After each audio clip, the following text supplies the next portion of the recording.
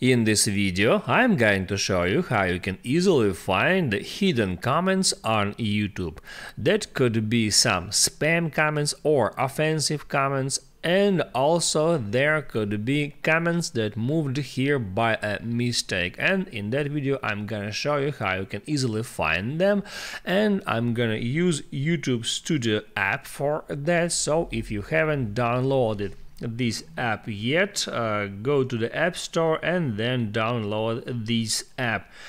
And once you did that, just open it up, log into your YouTube account, and once you did that, just hit right here at that comments icon to see all of your comments.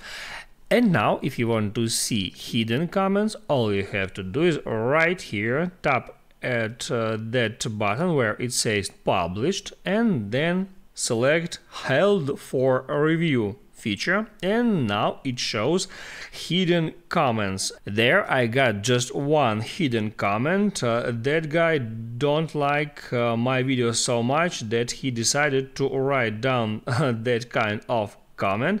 And also here I can hit right there to show hidden comments that may be offensive.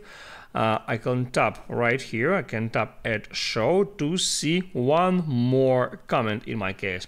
Also here I can press at that check mark icon to approve that comment, so it will be shown to all of YouTube users, or I can hit a trash icon to remove it. I can hit at flag icon to report as spam, so actually that comment is as spam already, and then I can hit at that icon to hide all comments from that user in future. Also there I can filter that comments. I can hit right here at filter icon, and then I can switch comment type, I can switch response status, I can search for some specific keyword right here. I can check mark if that comment contains question, or if that channel that left that comment has public subscribers, or also I can filter channels by subscribers count. After I made a changes, I can hit right here at apply to filter that comments. I hope it helps you guys, so don't forget to like and subscribe.